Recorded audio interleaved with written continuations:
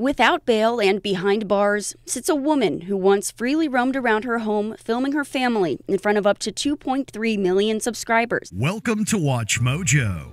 And today we're looking at the most horrible mothers, stepmothers, and caregivers that had their deplorable actions recorded on camera. While this was happening, the victim was crying and pleading for his mother to stop. Jordan Cheyenne. Parenting influencers who featured their kids online is a controversial subject, but Cheyenne went several steps further in 2021. She revealed a video showing her son reacting to their puppy sadly losing its life.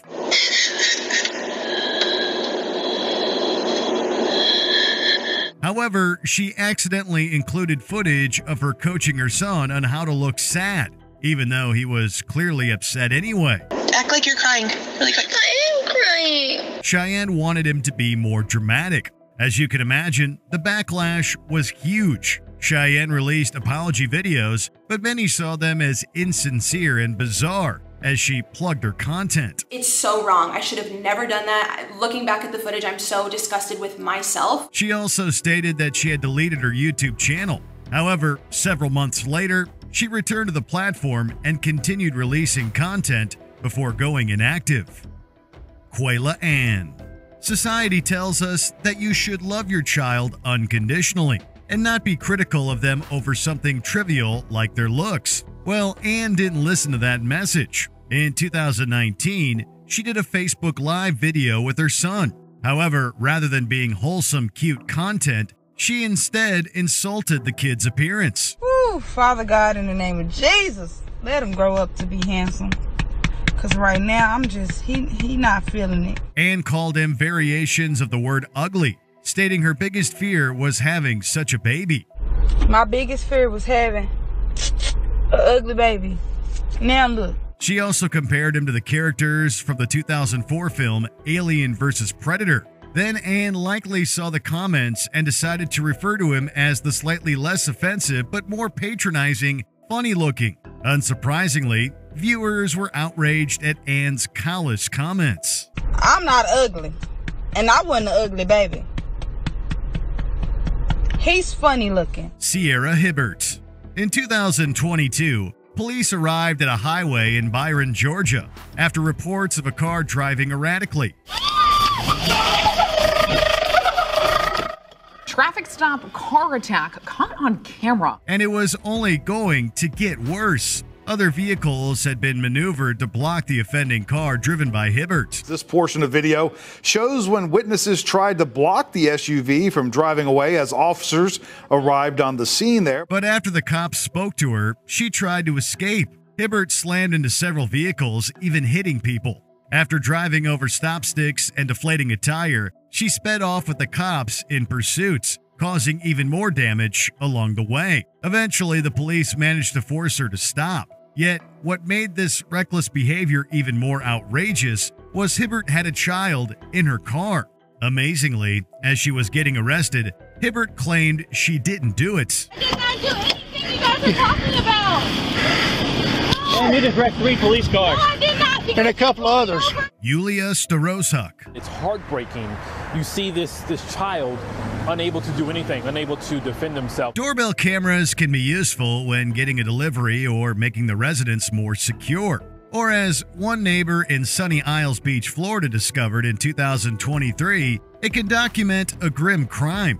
One evening, Starosuk was recorded outside a neighbor's apartment with her son. During it, she pushed him on the floor, stopped him from getting up, and struck him several times. The boy was left with several wounds as a result. After being arrested, what justification did Starosuk give for doing this dreadful deed? She claimed the boy was being difficult as he wanted to go to a playground. And it was the only one incident where I let my emotions took better of me. The terrible mother is set to face her 2 counts of felony abuse at a hearing in later 2024. Rabia Mubali. In 2024, police arrived at an apartment in Fairborn, Ohio, after a report that a child was struggling to breathe. All right, let's go in. Fairborn police. Upon entering the residence, there was a lot to deal with, as their shock can be heard in the body cam footage. Oh my God. Come on. Inside the filthy apartment, they found the malnourished toddler covered in bedbug bites, only weighing 16 pounds. Thankfully, she was breathing, albeit weakly, and was rushed to the hospital. The cops arrested the child's mother, Rabia Mubali, who had made the initial report. Is there any way you could cuff me in the front? I have spinal problems and this really hurts. In July, after pleading no contest to felony assault and child endangerment, Mubali was sentenced to 7 to 10.5 years in jail. Monique Osuna. Emmerich Osuna had a rough start to life. After his mother was sent to jail for abusing her children, he went to live with his father, Eric, and his stepmom, Monique, in Boise, Idaho. But sadly, he wasn't safe. Monique subjected Emmerich to horrible abuse, much of which was recorded on nanny cameras throughout the residence. He was starved, beaten, and made to do strenuous physical labor, all while his father did nothing. Several months into this, Emmerich passed away. 9-year-old Emmerich Osuna was laid to rest in Santa Ana today. His father and stepmother from Meridian, Idaho, remain behind bars on unimaginable charges. His father got a friend to remove the cameras, but they were recovered by the police. Prosecutors accused the boy's father, 29-year-old Eric Osuna, of allowing his son to be in her custody, knowing she was doing this, saying he chose not to seek medical attention for the injuries. They also claim he hid surveillance video to prevent it from being used in the investigation. Eric and Monique were arrested for the terrible ordeal. In 2022, Monique and Eric pleaded guilty to murder and were sentenced to life imprisonment without parole. The last time Irene Zepeda saw her nephew Emmerich Osuna was on Christmas Day a few years ago. Emmerich was always loving. He was one of those kids that always liked to get hugged and kissed, and he liked to watch his cartoons. Alexis Avila. I regret that I had to miss out on every first milestone the baby had and that I deprived him of motherly love. In 2022, 3 people were looking through a dumpster in Hobbs, New Mexico for valuables. Instead, they found a trash bag containing a dirty towel with a living newborn.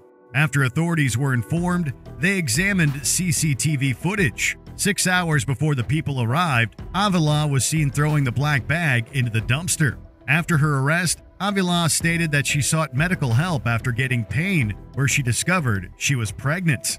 The next day, Avila gave birth. Claiming she panicked, Avila drove around with her son in the bag until she saw the dumpster. It is an unforgivable event by any mother. In 2023, she was sentenced to between 16 and 18 years in jail for attempted murder and abuse. You've given yourself a life sentence. You've given yourself a life sentence of knowing what you did with your child. And you've also given your son that same life sentence. However, Avila was released pending the outcome of her appeal. Agnieszka Kalinovska. In 2020, Sebastian Kalinovsky left his father, Jacek, to move to Huddersfield, England, to live with his mother, Agnieszka Kalinovska, and her partner, Andrzej Latashevsky. Not long after, the terror started. The duo used any petty excuse to beat Sebastian, with the abuse captured on the couple's home security cameras. Sebastian was a young teenage boy who spoke little, if any, English. He had neither friends nor allies in this country. Most of the physical damage was done by Latashevsky. Kalinovska did nothing to help and showed no sign that she cared. There is scarcely a day that goes by that Sebastian is not subjected to some form of physical abuse. Whenever they left the house, Sebastian was forced to stay in his bedroom as the couple watched through their cell phone.